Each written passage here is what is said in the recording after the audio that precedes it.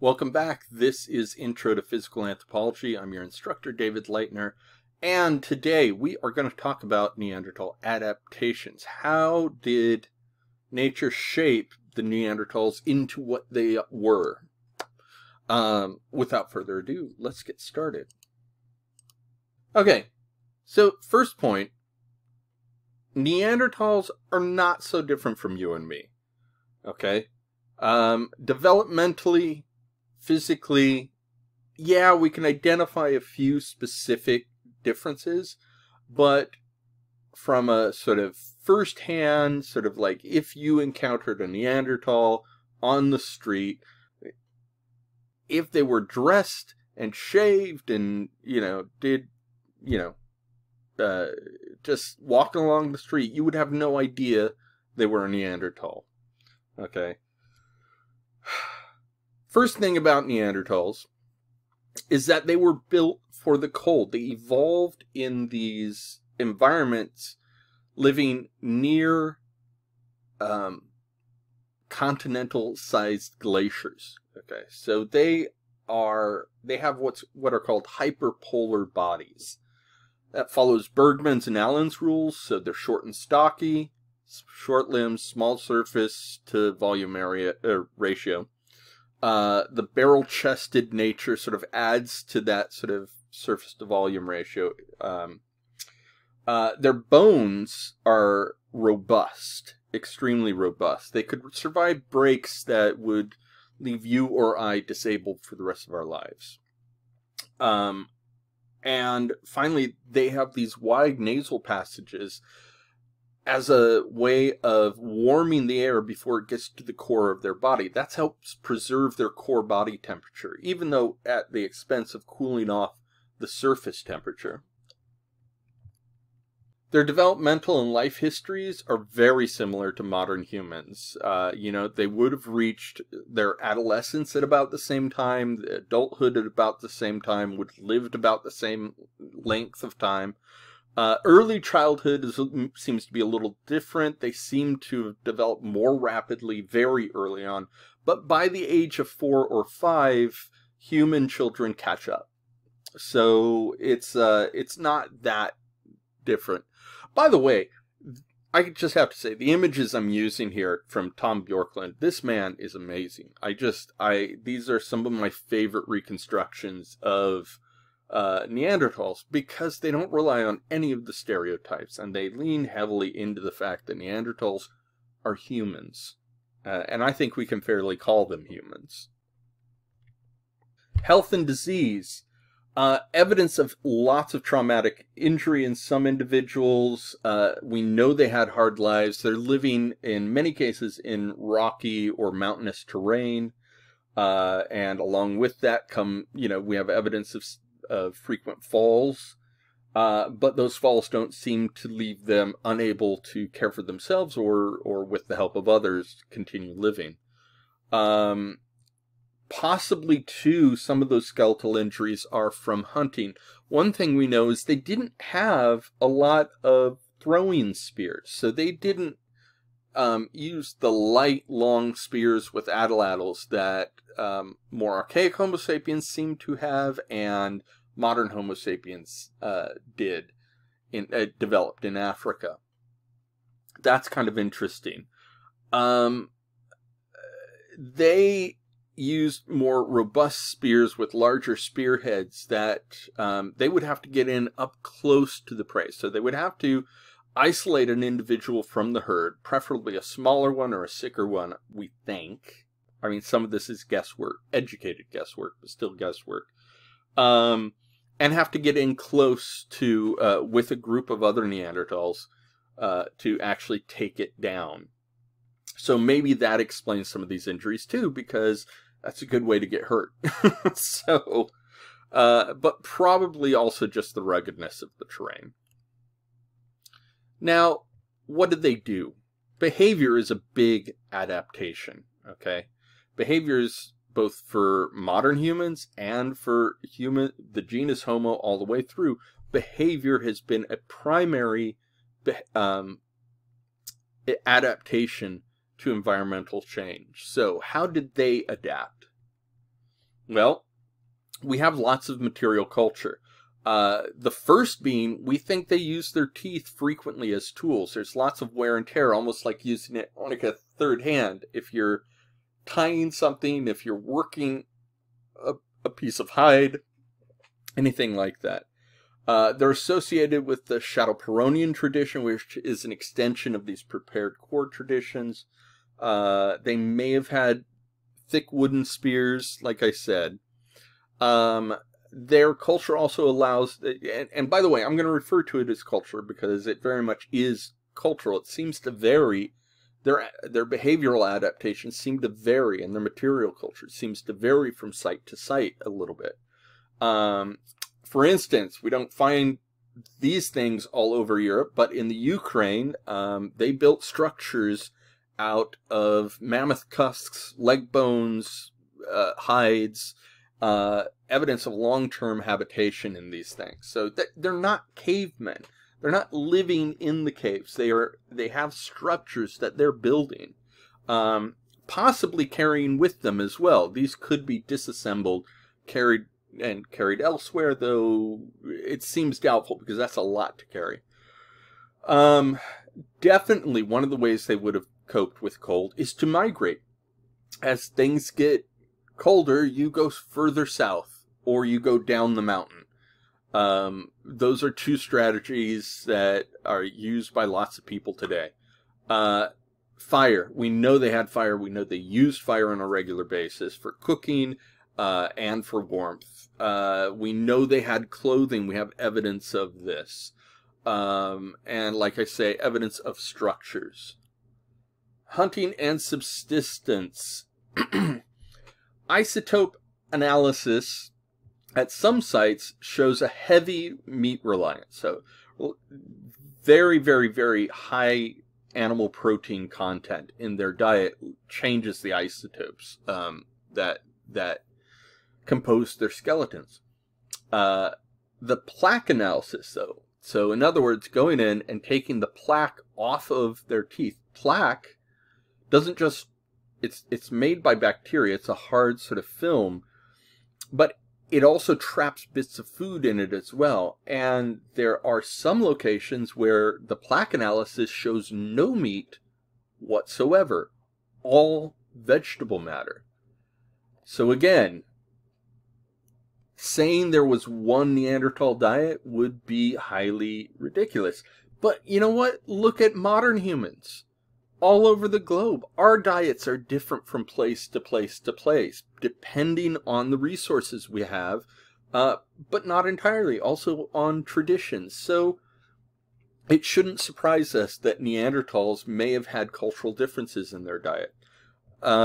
Cannibalism. We do have some places, like Goyer Cave in Belgium, where these are some of the remains from Goyer Cave, and these bones, particularly these long bones here, show evidence of not just having broken, but being broken open by stone tools. Okay, they have characteristic percussion marks on them that may indicate somebody broke it open in order to get at the marrow inside. This is one of those cases where I think we might be justified in talking about cannibalism, but again, what kind of cannibalism? What is the context for the cannibalism?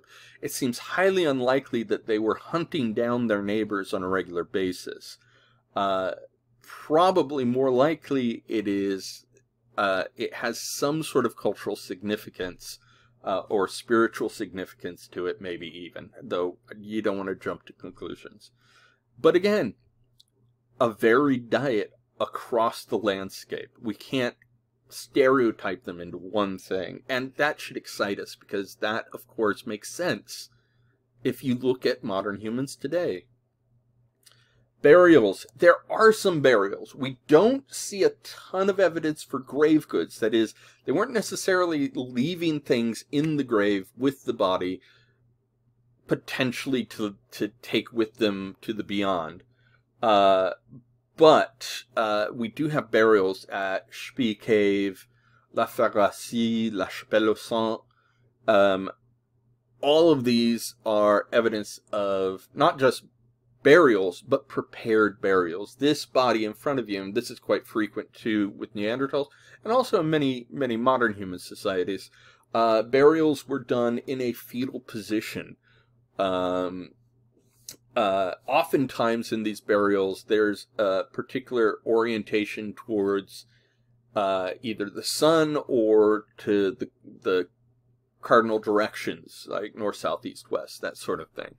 So, you know, there's more to it than just digging a hole and dumping a body in the ground going on here.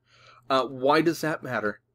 Why do you bury people unless your culture tells you that there's something persistent about the life of an individual after death? I might be out on a limb here. I don't think it's unreasonable to draw a conclusion from this that perhaps they thought there was a reason to bury them. At the very least, they didn't like the idea of scavengers taking them. So, ritual and symbolic behavior. Very little. I gotta put a big asterisk here. Research over the past couple of years is really starting to challenge some of these conclusions here. But in terms of your book, this is what it says. Very little in the Neanderthal archaeological record indicates lots of symbolic behavior. We don't have a ton of statues. We don't have figurines. We don't have... we may have some evidence for body decoration or not. May have evidence for buttons from clothing, though potentially even that is highly debated. You know, some people say, well, no, these things were just traded with modern humans. So that said, pierced animal teeth used as necklaces, as adornment, amulets, that sort of thing. We have an incised plate of a mammoth tooth from Tata. Incised, meaning they basically were drawing on it. They were carving designs into it. Some potential deposits of pigment, like ochre, like different colored clays, that sort of thing. But again, like I say, newer research is coming in and maybe changing the shape of this. Keep an eye on this for the next 10 years or so, because we may have a completely different position on this 10 years from now. Just a reminder, anthropology is a living science. We are constantly gaining new information about the past that changes the assumptions we had before. And that's good. That's how science is supposed to work. Now, one of the most controversial, and this will be the last thing, one of the most controversial things is whether or not Neanderthals had languages. Okay?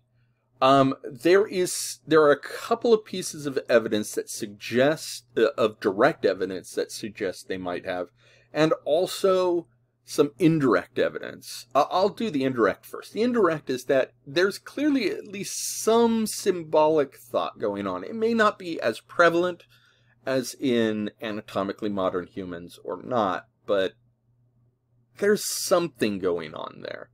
And they're also passing on tool-making traditions that are very complex. It's hard to think that would be done without some form of linguistic communication. Not just sort of grunts and pointing, but like actual sort of having sounds or signs that stand in for meaning. That's indirect evidence. Direct evidence is that they have a floating hyoid bone like ours. You need that hyoid bone there for muscle attachments that control the larynx, okay, and allow you to make the range of sounds that you do. The other key piece of evidence is they have a version of a gene called FOXP2. FOXP2 regulates the development of the anatomical and the neurological development of speech. That is important. They have the same version modern Homo sapiens have. No other mammal has this, as far as we know. We are the only two. And that's very important because, as we'll find out in a future video, language requires a whole bunch of changes to the anatomy of both the cranium and the chest and the throat. Without these changes, communicating through language is impossible. This is why, for instance, human babies are able to understand speech much sooner than they can actually produce it, because some of the key anatomical features that allow you to produce speech are not in place yet. They haven't developed yet in babies. That same architecture, that same anatomy of the larynx and the pharynx appears to be present in Neanderthals. I think that is possibly the most profound discovery of the past sort of 15, 20 years. The idea that not only did our ancestors intermingle with these groups, but that they might have seen them as peers, that they might have seen them as human as you or I, is profound. Think about that. Think about a world where more than one human exists, but you don't think of them as not human. The only reason we think of them as not human today is because we were the only ones around when we started studying them. I think that is profound. I think it also, the idea that there is Neanderthal language may also entail the fact that there may have been Neanderthal stories. There may have been Neanderthal, we know there was music. There may have been songs, because we do find some musical instruments. How fascinating is that? Because Neanderthals are older than our own species. Think of it. It also pushes the origin of language back much further, because if we have the FOXP2 gene, they have the FOXP2 gene, we have the hyoid bone, they have the hyoid bone, then we have to share a common ancestor that had both of those things already. Which might imply that speech goes back into Homo erectus past, maybe further. Now, that doesn't necessarily mean there was language. It could just be a capability that later got adapted for language, but at least the pieces were there.